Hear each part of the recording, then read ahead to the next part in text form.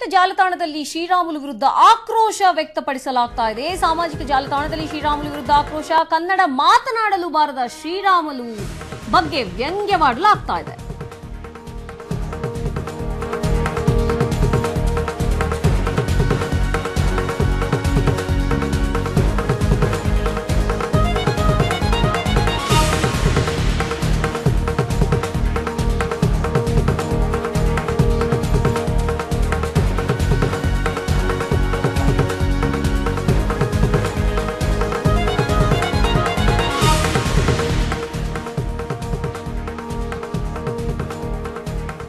ಸಾಮಾಜಿಕ ಜಾಲತಾಣದಲ್ಲಿ ಶ್ರೀರಾಮುಲು ವಿರುದ್ಧ ಆಕ್ರೋಶ ವ್ಯಕ್ತಪಡಿಸಲಾಗ್ತಾ ಇದೆ. ಕನ್ನಡ ಮಾತನಾಡೋಕೆ ಬಾರದ ಶ್ರೀರಾಮುಲು ವಿರುದ್ಧ ವ್ಯಂಗ್ಯವಾಡಲಾಗ್ತಾ ಇದೆ. ಪ್ರತ್ಯೇಕ ರಾಜ್ಯದ ಬಗ್ಗೆ ಮಾತನಾಡುತ್ತಾರೆ ಅಂತ ಫುಲ್ ಗರಂ ಆಗಿದ್ದಾರೆ ಸಾರ್ವಜನಿಕರು.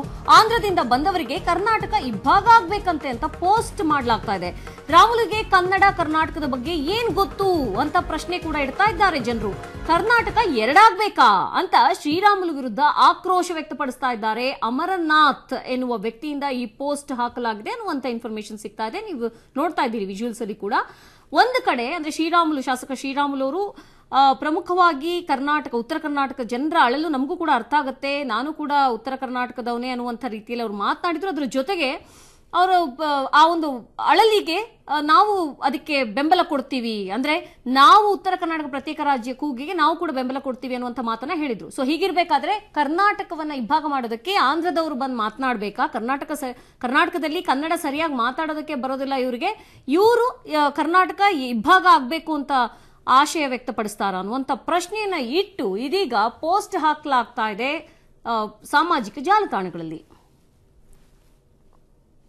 ಈ ಬಗ್ಗೆ ಮತ್ತಷ್ಟು ಡೀಟೇಲ್ಸ್ ಅನ್ನ ನೀಡ್ತಾರೆ ದೂರವಾಣಿ ಸಂಪರ್ಕದಲ್ಲಿರುವಂತಹ ನಮ್ಮ ಪ್ರತಿನಿಧಿ ನೂರುಲ್ಲಾ. ನೂರುಲ್ಲಾ, ಇದೀಗ ಶಾಸಕ ಶ್ರೀರಾಮುಲು ವಿರುದ್ಧ ವ್ಯಂಗ್ಯವಾಡಲಾಗ್ತದೆ. ಕನ್ನಡ ಸರಿಯಾಗಿ ಮಾತಾಡಕ್ ಬರೋದಿಲ್ಲ, ಇವರು ಕರ್ನಾಟಕವನ್ನ ಇಬ್ಬಾಗ ಮಾಡ್ತಾರ ಅಂತ ಏನಿದೆ ಡೀಟೇಲ್ಸ್? ಹೌದು ಅಪರ್ಣ, ಏನೋ ಕಳೆದ 3-4 ದಿನಗಳ ಹಿಂದೆ ಒಂದು ಶಾಸಕರಾದಂತಹ ಶ್ರೀರಾಮುಲು ಅವರು ತಮ್ಮ ಮನೆಯಲ್ಲಿ ಏನೊಂದು ಪತ್ರಿಕಾಗೋಷ್ಠಿ ನಡೆಸ್ತಾರೆ. ಈ ಒಂದು ಪತ್ರಿಕಾಗೋಷ್ಠಿಯಲ್ಲಿ ಏನೊಂದು ಸಾಕಷ್ಟು ದಿನಗಳಿಂದ ಪ್ರತ್ಯೇಕ ರಾಜ್ಯಕ್ಕೆ ಏನೊಂದು ಕೂಗು ಕೇಳಿ ಬರ್ತಿದೆ, ಅದಕ್ಕೆ ಕೂಡ ಧ್ವನಿಗೂಡಿಸುವ ಮೂಲಕ ಸಪೋರ್ಟ್ ಮಾಡ್ತೀನಿ ಅಂತ ಏನೊಂದು ಹೇಳಿಕೆಯನ್ನ ನೀಡುವ ಮೂಲಕ ಇನ್ನೊಂದು ರಾಜ್ಯದಲ್ಲಿ ಸುದ್ದಿಯಾಗಿದ್ರು. ಇನ್ನು ಈಗಾಗಲೇ ಶಾಸಕ ಶ್ರೀರಾಮುಲು ವಿರುದ್ಧ ಏನು ಪ್ರಮುಖವಾಗಿ ಸಾಕಷ್ಟು ಕನ್ನಡಿಗರು ಈಗಲೇ ಸಾಮಾಜಿಕ ಜಾಲತಾಣಗಳಲ್ಲಿ ಆಕ್ರೋಶ ವ್ಯಕ್ತಪಡಿಸಿರುವಂತದ್ದು. ಏನು ಆಂಧ್ರ ಪ್ರದೇಶದಿಂದ ಬಂದ ನಾಯಿ ಕರ್ನಾಟಕ ಇಬ್ಬಾಗ ಆಗ್ಬೇಕಂತೆ ಎಂದು ಪೋಸ್ಟ್ ಮಾಡುವ ಮೂಲಕ ಅಮರನಾಥ್ ಎಂಬುವರು ಈಗಾಗಲೇ ಸಾಕಷ್ಟು ಫೇಸ್ಬುಕ್ ಅಲ್ಲಿ ಪೋಸ್ಟ್ ಮಾಡಿರುವಂತದ್ದು. ಇನ್ನು ರಾಮುಲುಗೆ ಕರ್ನಾಟಕದ ಏನು ಬೇಕು ಗೊತ್ತು, ಕರ್ನಾಟಕ ಎರಡಾಗ್ಬೇಕು ಎಂದು ಈಗಾಗಲೇ ಏನೋ ಶ್ರೀರಾಮುಲು ವಿರುದ್ಧ ಆಕ್ರೋಶ ವ್ಯಕ್ತಪಡಿಸಿರುವಂತದ್ದು. ಅಪರ್ಣ, ಯಾರಿದು ಅಮರ್ ಅಂದ್ರೆ ಯಾರು? ಅಮರನಾಥ್? ಹೌದು ಅಪರ್ಣ, ಈಗಾಗಲೇ ಏನೋ ಅಮರನಾಥ್ ಎಂಬುವರು ಯಾರೆಂಬುದು ಈಗಾಗಲೇ ನಮಗೆ ಮಾಹಿತಿ ಲಭ್ಯವಾಗಿಲ್ಲ. ಏನೋ ಒಂದು ಅಪರಿಚಿತ ವ್ಯಕ್ತಿ ಅಂತಾನೆ ಹೇಳ್ಬೋದು Aparna. Okay, thank you Nurulla.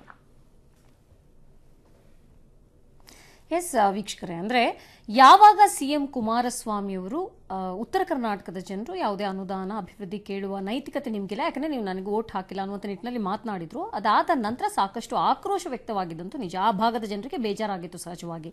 ಅದನ್ನ ಪ್ಲಸ್ ಪಾಯಿಂಟ್ ಆಗಿ ಇಟ್ಕೊಂಡು ಏನಾದರೂ ಮಾತಾಡಿದ್ರೆ ಸ್ವಲ್ಪ ಸಾಫ್ಟ್ ಕಾರ್ನರ್ ಬರ್ಬೋದು ನನ್ನ ಕಡೆ ಅನ್ನುವಂಥ ನಿಟ್ಟಿನಲ್ಲಿ ಮಾತನಾಡಿದ್ರು ಏನೋ ಗೊತ್ತಿಲ್ಲ. ಶ್ರೀರಾಮುಲು ಅವರು, ಶಾಸಕ ಶ್ರೀರಾಮುಲು ಅವರು ಕೂಡ ಅವ್ರಿಗೂ ಬೇಜಾರಾಗಿದೆ ಅನ್ನುವಂಥ ನಿಟ್ಟಿನಲ್ಲಿ ಅವ್ರು ಮಾತಾಡಿದ್ರು.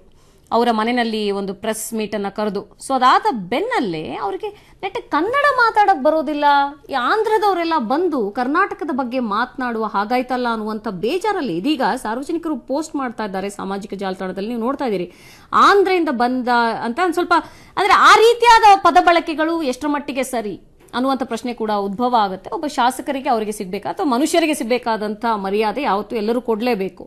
ಆದರೆ ಆಂಧ್ರದಿಂದ ಬಂದವರು ಕರ್ನಾಟಕದ ಇಬ್ಬಾಗದ ಬಗ್ಗೆ ಮಾತಾಡ್ತಾರಲ್ಲ, ಕರ್ನಾಟಕ ಇಬ್ಬಾಗ ಆಗ್ಬೇಕು, ಪ್ರತ್ಯೇಕ ರಾಜ್ಯ ಬರಬೇಕು ಅಂತ, ಅಖಂಡ ಕರ್ನಾಟಕದ ಬಗ್ಗೆ ನಾವು ಮಾತನಾಡ್ತಾ ಇದ್ದೀವಿ. ಇವ್ರು ನೋಡಿದ್ರೆ ಬಂದು ಎರಡಾಗಬೇಕು ಭಾಗ ಅಂತ ಹೇಳ್ತಾ ಇದಾರಲ್ಲ, ಎಷ್ಟರ ಮಟ್ಟಿಗೆ ಸರಿ ಅನ್ನುವಂಥ ಪ್ರಶ್ನೆಯನ್ನ ಇಡ್ತಾ ಇದ್ದಾರೆ ಈಗ.